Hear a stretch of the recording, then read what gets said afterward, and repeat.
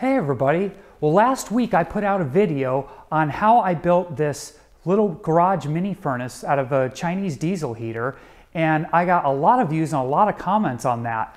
Now luckily none of the comments were real bad, like, oh, this is a disaster, you're gonna kill yourself, it's gonna blow up on you. But there were a few corrections that I thought necessary to make based on the comments, and also a lot of good suggestions to improve either the efficiency or safety of the unit. So before I move on to my next project, I thought I'd go ahead and focus the last week of using this and make some of these improvements so that I can make this the best install it can be and show you the best way to install these as well. So stay tuned to see the 6 user corrections and or suggestions that you guys made to help me out. Now, the most common critical comment that I got was that my exhaust was shaped like a P-trap, which could trap water in it. Now, the reason for that is twofold. One is when you get that exhaust tube, you'll notice that it has smooth swaged ends on it, and you have to use those smooth ends in order to connect them to your fittings. If you cut into the corrugated part of the pipe, there's no way to swage it and properly clamp it onto your ends. So you have to use the whole pipe. You may be able to cut off a little bit of the excess swaged ends, but that's about all you can do. So I had to put that excess pipe somewhere, so I just bent it downward. The other thing I'm aware of is the fact that unlike a high efficiency furnace that you may have in your house, this exhaust gets extremely hot. And I just kind of assumed that any little moisture that was caught in that trap would be steamed out by way of the exhaust getting really hot. But what I failed to take into consideration is if I had a large amount of water coming in from the outside flange, like for example, if I power wash the siding or something like that, I could fill up that P-trap.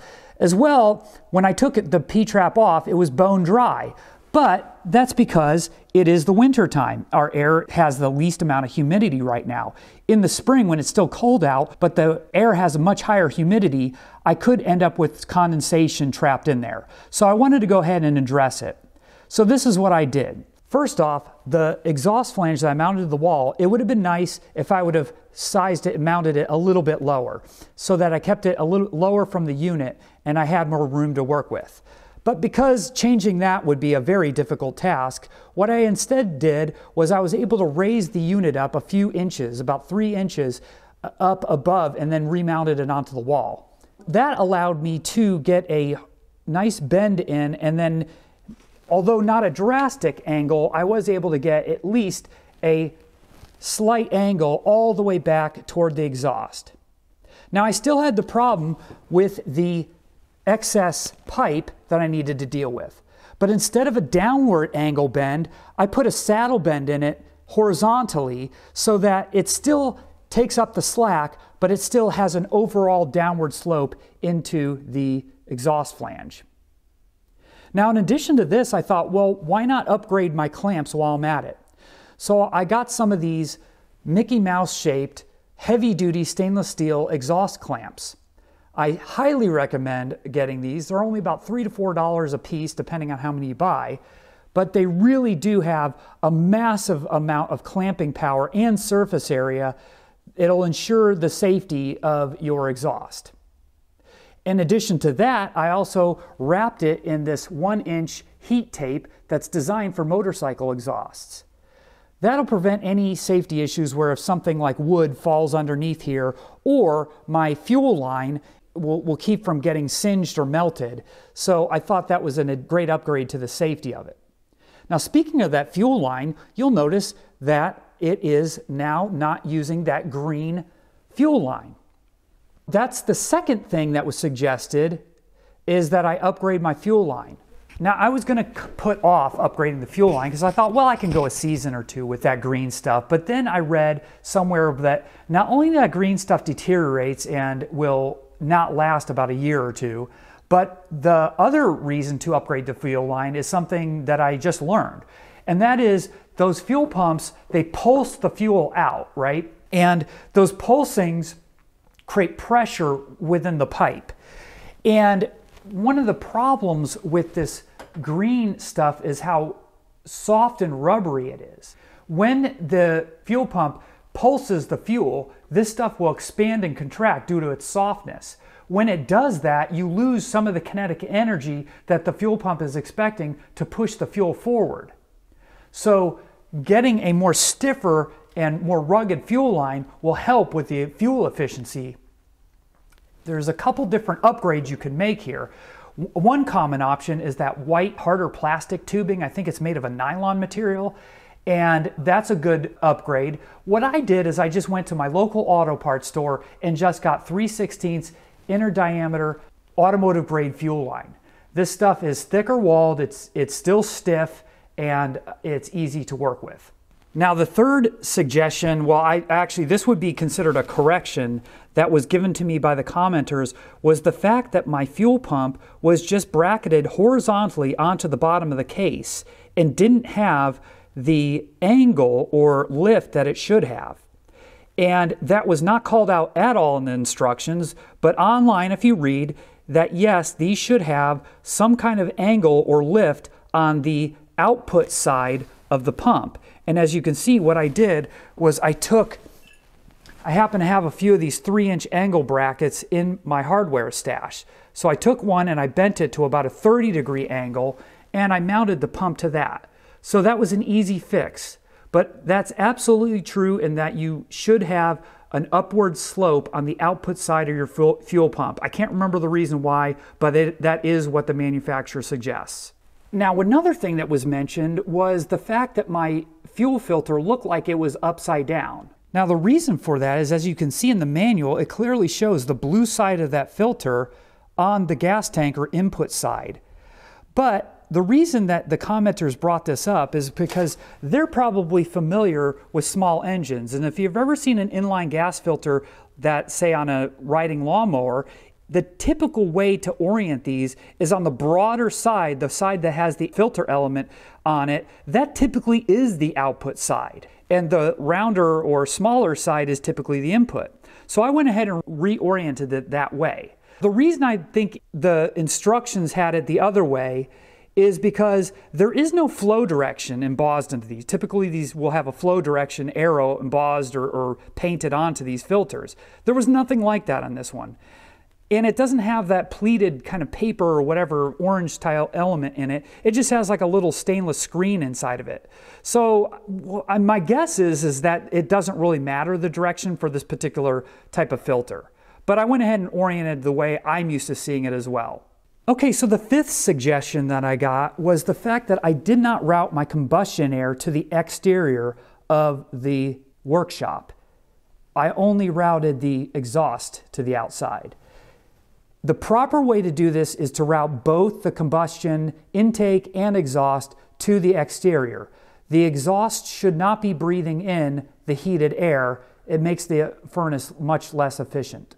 Now, you probably have seen off-grid cabin installations of these particular heaters in probably two different ways. One, where it's in a weatherproof box on the outside of the cabin and only the vent tubing is brought inside, in which case the combustion air, both the intake and exhaust, can just kind of route outside of the casing in opposite directions. So that's kind of an easy way to do that.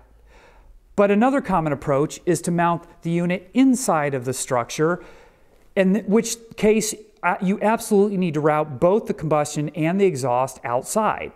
Now, mine's a little bit of a hybrid setup here. So notice I have it run through this wall into this drywalled garage here. Now this is my garage, and this is a drywalled and insulated building. It's bolted onto this other building here, as you can see, and that is what I call my workshop, which is not insulated.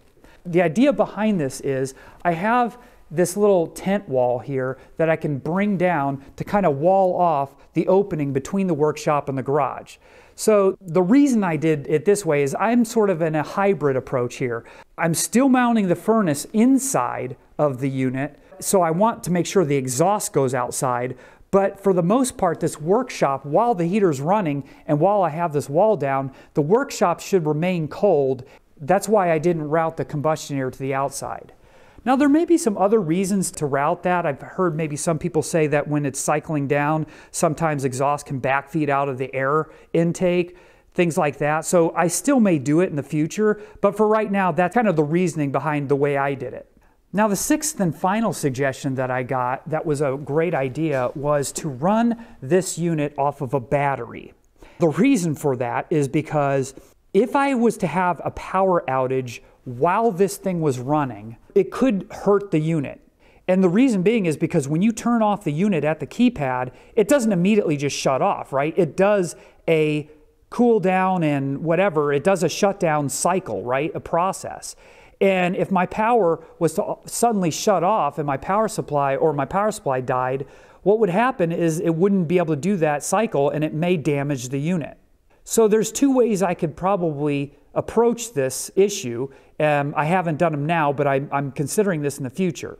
One approach is to do a small backup battery. And the idea here is I could get one of those little sealed lead acid 12-volt batteries, like a UPS battery, stick it in here and splice my positive and negative off the power supply and basically hook the battery positive and negative in parallel to the power supply.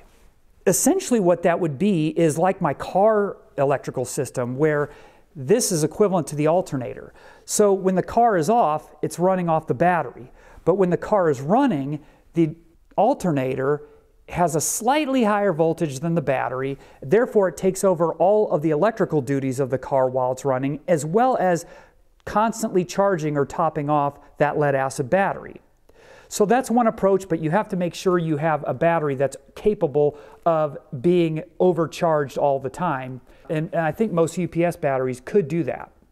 Another approach you could take is potentially change that power supply out to a smart battery charger and get like a lithium battery pack or maybe an AGM battery pack that's at 12 volts and run that as your main battery, meaning that this unit runs only off the main battery and the main battery is simply charged while the unit is running.